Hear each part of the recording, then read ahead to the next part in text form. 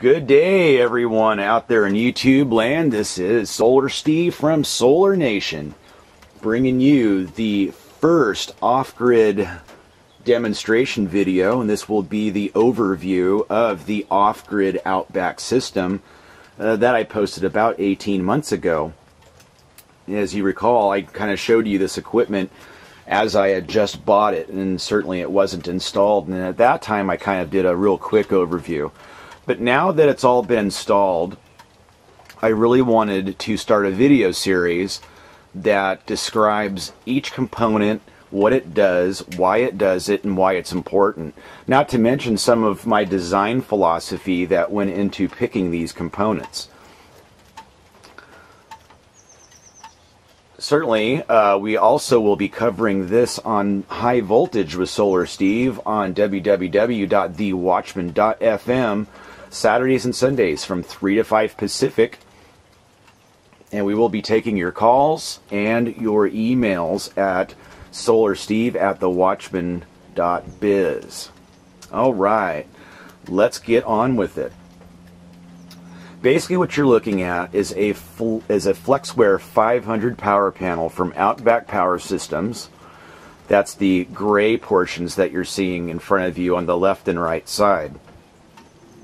In the center you see the two black inverters, which are Outback Power Systems VFX 3524 inverters, simply meaning that 3500 watts continuous on a 24 volt battery system.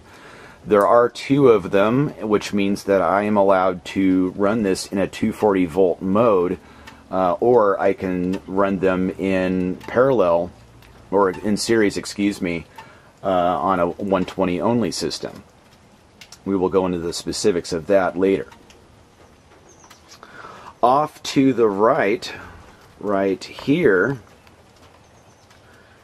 you see the charge controller and the Mate. That is an FM60 charge controller, also by Outback Power Systems, and the Mate, the beige colored oval that you see on the wall, and that is the control interface where I can change my programming, I can look at the settings, look at the status of all of the devices as they are operating. Moving over, here are the batteries that are currently attached to this system. This is a very small battery bank, guys. There's only 4 110 amp hour 12 volt batteries that have been wired in series and in parallel to produce a 24 volt battery system at 220 amp hours. All the wiring has been done with 4/0 fine strand welding cable, and you can see that the terminals are in fact pretty beefy.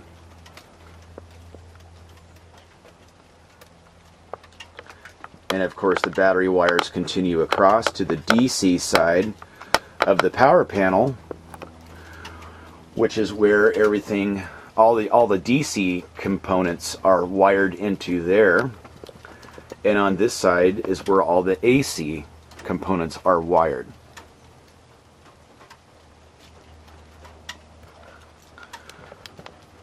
Okay, currently the system is off. The charge controller is on, but we're kind of getting some rain today, and so they're really not producing much. But this is the overview, and in the following videos I will be taking each component separately and devoting a full 10 minutes to each component,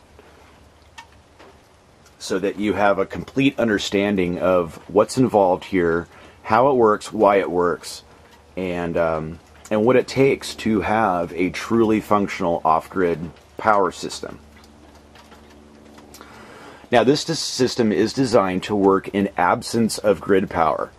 However, you can hook up grid power to it, where it would facilitate battery charging in the event, say, the solar panels are not sufficiently illuminated to make enough power to recharge, or to rapidly recharge off of a generator. That is certainly one way to do that. There's only, well, let me take this off the tripod real quick. We're going to unclip from the mothership here so that I can show you. These are 5 Kyocera KC130 solar panels that are all wired in series to produce about 95 to 100 volts direct current coming into these wires, which then come into the building up here at a junction box. And you'll also see that gray cylinder looking object, which is a lightning arrestor, so that in the event that I did have a lightning strike on the panels or on the roof, that it would clamp that voltage and would prevent it from continuing downstream all the way across here and then into the charge controller. Now, as we can see right now, we are producing some power. The batteries are completely full, and it's in float right now. But certainly it has 4 different charging profiles that it will use depending on the state of charge of the battery. These up here is incoming and outgoing grid power into the AC side of the box. And you can see the breakers that control the flow of alternating power, either whether it's grid power into the inverter, and outgoing power, which connects it to the rest of the residential wiring system. Here's what one of the inverter status indicators looks like. There is a bit of a glare. I apologize for that. And you can see that these are in fact absolutely beefy. One of these inverters alone weighs about 50 pounds. This whole power panel weighs close to 175 pounds. So it is certainly not a lightweight thing by no means.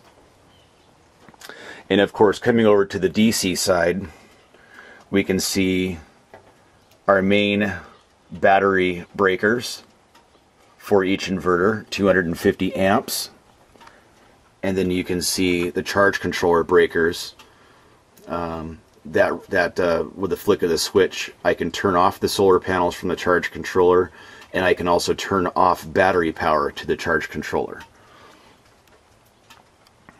So that's basically it in a nutshell. Now, right now, like I said, I have 5 panels on here for about a 650 watt nameplate amount of generation. But these over here, these are 4 more panels that are left over from my grid tie project, and they will be going up on the roof as well, wired in parallel with the other string, which will give me around 14 to 1500 watts at around 95 volts. It should work out very well, and in fact it will be maxing out the charge controller when I do that. Very nice. Outback comes with a lot of manuals. If you can see how thick that is. We have a manual for the charge controller. We have a manual for the inverters. The Hub Communications Manager. There's the Mate and the programming guide for the Mate.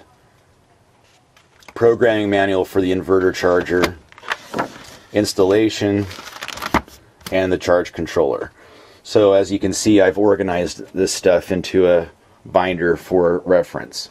And typical tools of the trade, I really like Fluke. It's probably one of the best meters that you can buy, and when it comes to accurately doing this and making measurements, you really need quality tools that you can rely on as far as accuracy goes. Okay, so this is Solar Steve for now with the Outback Off-Grid Overview, Part 1. The part coming up next will be the inverters themselves, and we will be going in depth on how they work, what they do, why they do it, and what makes Outback the leader in off-grid power. So for now, Solar Steve, we'll see you guys later. Thanks for watching. And don't forget to catch me at www.thewatchman.fm Saturdays and Sundays from 3 to 5 p.m. Pacific for my high voltage show where we talk all things off-grid power and preparedness. Thanks, guys. Thanks for watching. We'll see you later.